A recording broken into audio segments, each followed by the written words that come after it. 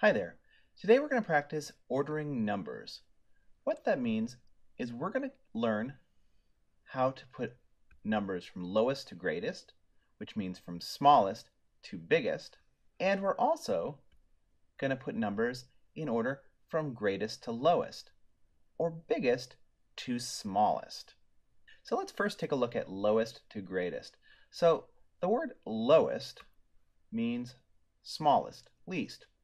And the word greatest means the largest.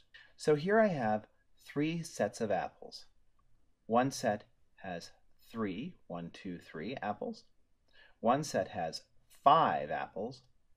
And one set has 1 apple. And with these groups, we need to put them in order from lowest, from smallest amount, to greatest amount. So if I have 3, 5, and 1, which is the smallest amount?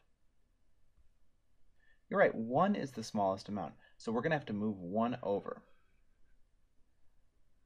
Now between 3 and 5, which is the next biggest number? That's right, 3 is next biggest, which means 5 is the biggest or greatest. So if we're putting these from order from lowest, smallest, to greatest, we would put the 1 apple first, then the next 3, and then the 5 apples.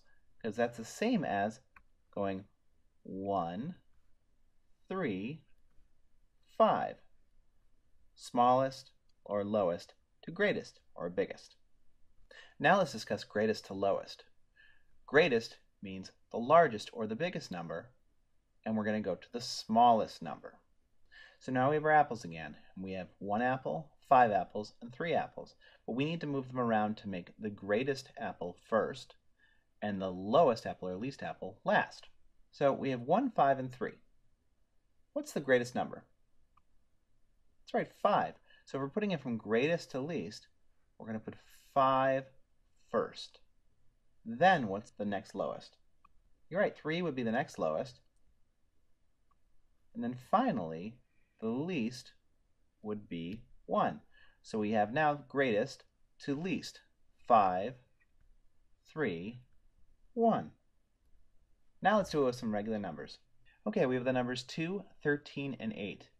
And we need to put them in lowest to greatest. So which number is the smallest or lowest number?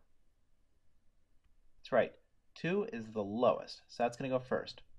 What number will come next? You're right, 8 would come next. It's next in line from lowest to greatest. It's the next biggest. And that would make which come last? That's right, 13. So if we're looking from lowest, from smallest to greatest, we'll go 2, 8, and then 13. Great job. Now we're going to look at ordering the numbers from greatest to least. So we have the numbers 3, 64, 21. Which is the greatest or largest number? You're right, 64. 64 would go first because it's the greatest. Which number would come next? Going from greatest to least. So which is the next smallest? You're right, 21 is smaller than 64, but greater than 3. So what number is the least? You're right, 3. So 3 is going to come last. 64, 21, 3. Greatest to lowest, which means also the biggest number to the smallest number.